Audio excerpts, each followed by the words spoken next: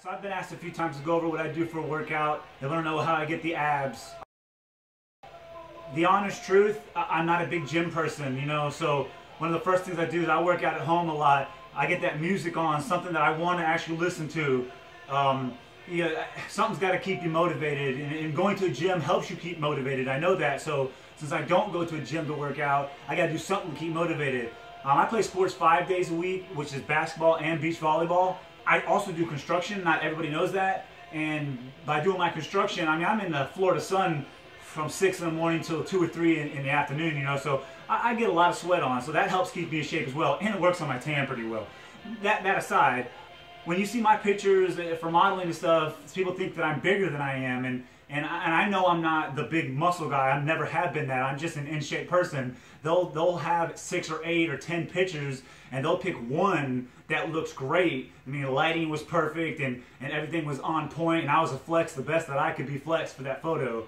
So this is some of the in-home stuff that I do at my own house religiously. I mean, like I said, I'm not a gym person. So first thing I like to do, some planks here.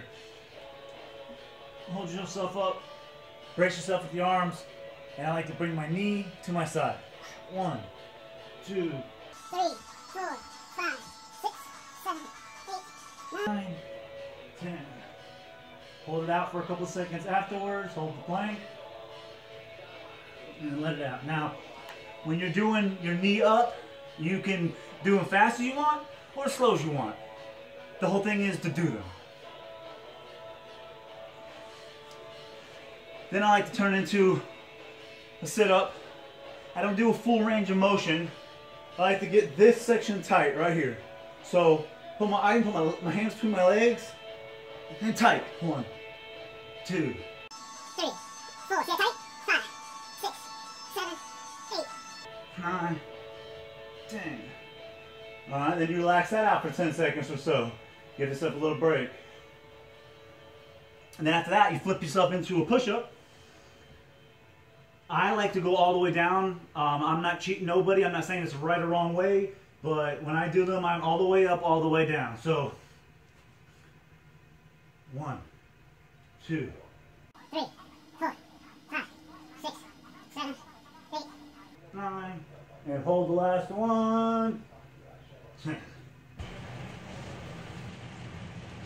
One of my other favorites is leg lifts. There's a few different ways to do them. I'll show you 2 different ways that I find to be relatively easy. Put your hands flat on the ground, legs out, start about 15 degrees in the air, bring them all the way up, 15 degrees, all the way up, 15 degrees, all the way up, 15 degrees. Now, if you feel pressure on your back, sometimes I'll cross my hands like this, and it takes a little pressure off the back if you put them right at your lower back, right about your butt area. 15 degrees, all the way up, 15 degrees, all the way up, 15 degrees, all the way up, just like that.